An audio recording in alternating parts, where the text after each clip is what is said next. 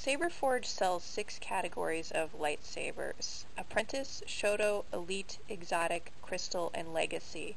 Let's go over what each of those terms means. So, the Apprentice sabers are kind of the entry-level saber by Saberforge. They're decent designs, but they're relatively basic, and the price is also pretty attractive, so it could be a good starter saber. They do have quite a variety of different designs available in the Apprentice category as well. Shoto sabers are based on Apprentice sabers, but they're a bit shorter, so they're intended to be a one-handed lightsaber, or they could also work really well with a kid, because kids have smaller hands. So that's kind of the purpose of Shoto sabers, and they're also a bit cheaper than the Apprentice sabers.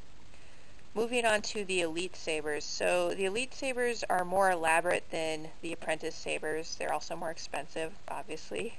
And that's the category of lightsabers where you'll find some designs that look pretty similar to some movie hilts. And they're not officially copying the movie hilts, but they look awfully similar. So that's where you'll find them. Exotic sabers are kind of the unconventional saber design. So like there's an axe in that category, and there's also 2 models of crossguard sabers. So it's just, different from your standard lightsaber like this.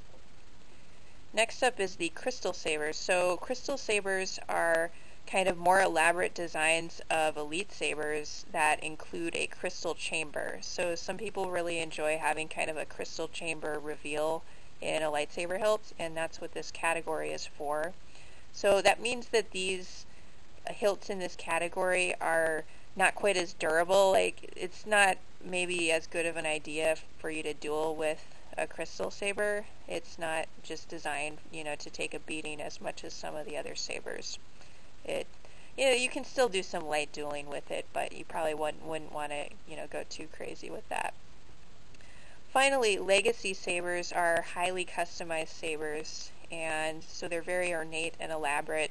And again, you probably wouldn't want to do heavy dueling with them, and they're going to cost you more money, and they take more time for Saberforge to process an order. So a legacy saber, Saberforge says, takes maybe 8 to 12 weeks to process that order before it ships, just since it's highly customized.